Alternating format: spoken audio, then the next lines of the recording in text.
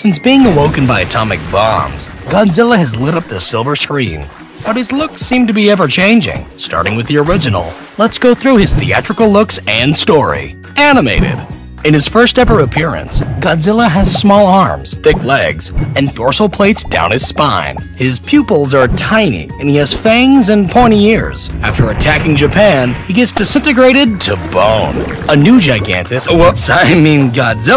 appears in Godzilla Raids Again. This monster is thinner, with longer arms, a smaller head, and larger pupils. When in close-ups, his teeth appear to be jutting out. Sadly, he's buried in ice. But in King Kong vs. Godzilla, he busts free. He's now in color, is more plump, toeless, and has a lizard-like head with yellow eyes, no ears, and no fangs. He faces off against a giant ape, tumbling into the ocean, only to be washed ashore in Mothra vs. Godzilla.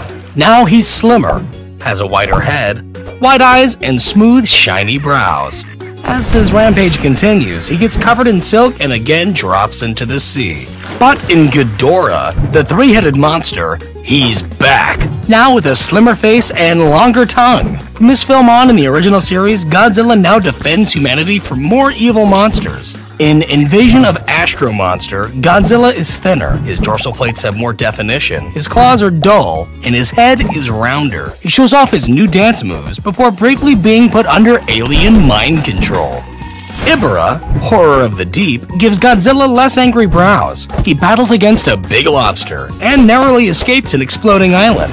In the sequel, Godzilla's neck is elongated. He's pudgier, and his dorsal fins are flimsy looking. His nose is also stubbier, and his eyes are bugged out. Oh, and he's now raising a hideous son. In Destroy All Monsters, he's slimmer, while his face appears more like it did in Astro Monster. He's put under alien mind control again, but once free of their control, he turns on them. For the next 3 sequels, his look remains consistent. In the first, he helps his son face off against a bully. However, this all takes place inside the dreams of a young boy, so moving on. Next, in Godzilla vs. Hedorah, he opposes a pollution monster, and when curled up like a shrimp, he can now fly backwards. In Godzilla vs. Gigan, Godzilla has gained the ability to speak, while his suit, skin, starts ripping during his triumphant battle. He appears slimmer in Godzilla vs. Megalon, with a shorter neck, soft bright dorsal fins, and a round pig-nosed face. He boasts a long-distance dropkick, but this movie is mostly about a size-changing robot, so let's keep going. In the next 2 films, Godzilla has an angrier expression and more detailed muzzle. He uses a magnetic upgrade to protect an ancient god from Mechagodzilla, and in the sequel, faces him once more. But this timeline's Godzilla is sent to retirement, and 9 years later, a reboot Godzilla appears. This one's taller, has larger dorsal fins, a 4th toe, and his fangs and ears make a return. Although his reign is short-lived as he trips into a volcano, only to explode out in the sequel. He has a smaller head, a more muscular build, larger outer fins, and a cat-like face with a secondary row of teeth. He takes on a giant plant monster, who gets turned into glitter. In Godzilla vs. King Ghidorah, his original form, the Godzillasaurus, is taken out of the 1940s and exposed to modern-day radiation, turning him into a taller, muscular, and angrier-looking Godzilla. He fights Mecha King Ghidorah, and then gets dumped into the ocean. In Godzilla vs. Mothra, he's thinner, his dorsal plates are rearranged, and his neck is more ribbed. His head is flatter, and he has golden eyes. He battles against Mothra and Batra, and once again is plunged into the ocean and locked in by Mothra's magical powers. But somehow, in Godzilla vs. Mechagodzilla 2, he's back. He has slimmed-down shoulders and slimmer legs. He's also raising a blue-toned baby Godzilla. This time he's defeated when his butt brain is destroyed, but he's easily revitalized just moments later.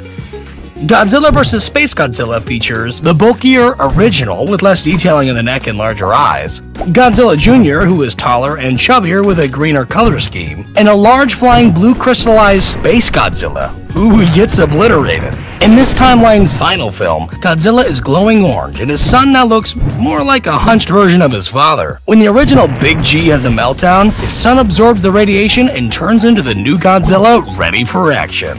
But the series would be continually rebooted, dropping him altogether. The first American Godzilla appears as a large mutated iguana with blue dorsal spines and a hanging dewlap.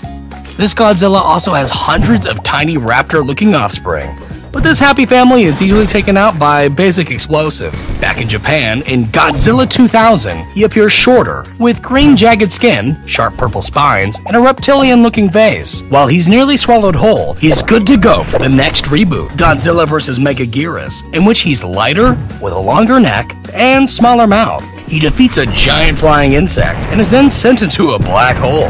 In Giant Monsters All-Out Attack, Godzilla is formed by the ghosts of vengeful World War II victims. He has smooth charcoal-colored skin, white dorsal fins, and a hunched neck. His face is less lizard-like, with pure white eyes and no ears. But this Godzilla is mutilated by a drill missile, leaving only his beating heart behind.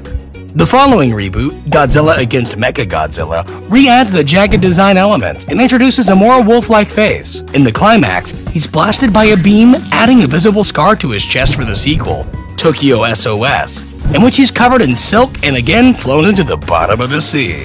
Godzilla Final Wars features a taller, smoother, and more slender Godzilla, with longer ears and red eyes.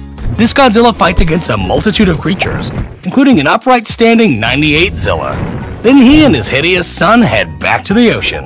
In Shin Godzilla, he's first shown as a light-colored and armless creature, but quickly evolves, growing tiny arms and becoming more red with bloody accents. His massive main form is darker with a much longer tail that has a little face on the end. His jaw can unhinge and split apart, and he has a variety of handy new skills. He can also apparently reproduce human hybrids from his tail tip, but he's given a freezing agent, ceasing his evolution. The anime trilogy depicts a muscular, rounded Godzilla with a tree bark-like texture. 19,000 years later, he sports beard-like spikes and grows to his largest on-screen size, easily allowing him to become the ruler of Earth. Meanwhile, back in 2014, a plump American Godzilla appears. This titan has jagged dorsal plates, wide elephant-like feet, and noticeable gills. Instead of hiding to stop two hideous star-crossed lovers. In Godzilla, King of the Monsters, he's taller and beefier. His lower half looks less stubby, his tail tip is more blunt, and his dorsal fins are less sharp and artfully glowing. Later, he's given extra radiation, and after ashes rain down on him, he gets a fiery new look and power upgrade, helping him to retain his kingly crown. Thank you for watching, liking, and subscribing.